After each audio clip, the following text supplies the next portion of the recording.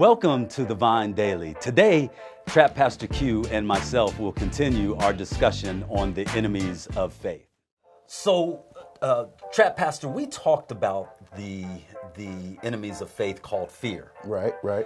But then, you know, we promised the folks that we were going to talk about the mind, so we better talk about the mind. Let's talk about it. So Q, how does fear interact with the mind? Okay, so the mind is where fear resides, right? And if fear can get your thought process off about how you are to engage this thing that God brings to you or whatever's in your life, then it can deter, it can distract, it can derail.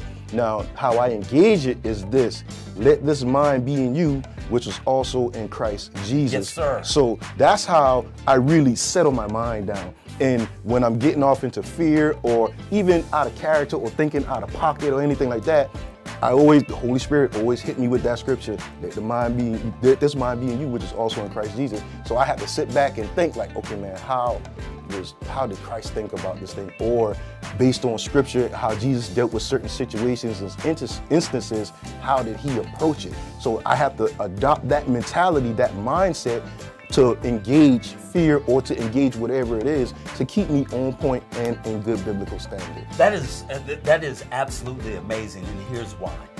Because if the enemy can get into your mind, yes, sir, he can change your whole structure of how you see what God is going to do, or what God is going to do for you. He can change your whole outlook, and by thinking that something isn't going to happen, or by thinking that God isn't going to do what he said he's going to do, then you'll start believing that and you'll start acting the same way. So he has changed your whole deal just by getting into your mind. Right. And so you have to engage with him. And one of the things that we alluded to over and over again is that engagement piece. And by engaging, what we do is we go to the scriptures, then we meditate, then we pray and we talk about to God, and he gives us the direction on how to go with that. So the Bible is clear in saying, trust in the Lord with all thine heart and lean not to thine own understanding, thine own mind, but acknowledge him in all thy ways. And guess what he's going to do, Q? He's going to direct your path.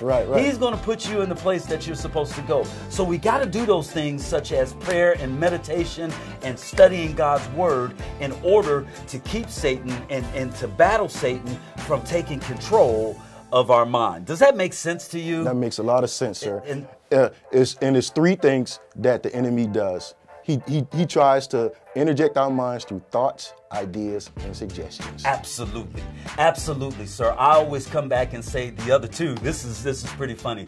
There's really only two things that Satan can do to you. He can tempt you, or he can accuse you. That's the only arsenal that he has. And both of those things work inside of the mind. So when we are talking about those things and Satan is accusing you, oh, you ain't who you say you are, tell him that the Bible says, just like Christ says, for it is written that the Bible says that I have the mind of Christ. You understand what I'm saying? Yes, sir. And that's the great thing, that we have weapons that we can come back against. We just need to come back against him with the word, with our prayers, and with our meditations. Man, we can keep this thing going forever and a day and whatnot. I know we got a time limit. So come back tomorrow where we'll talk about how righteousness and the lack and the unbelief in the fact that you are righteous will affect your faith. Does that make sense? It makes a lot of sense. Let's do that, man. Let's do it, sir. All right.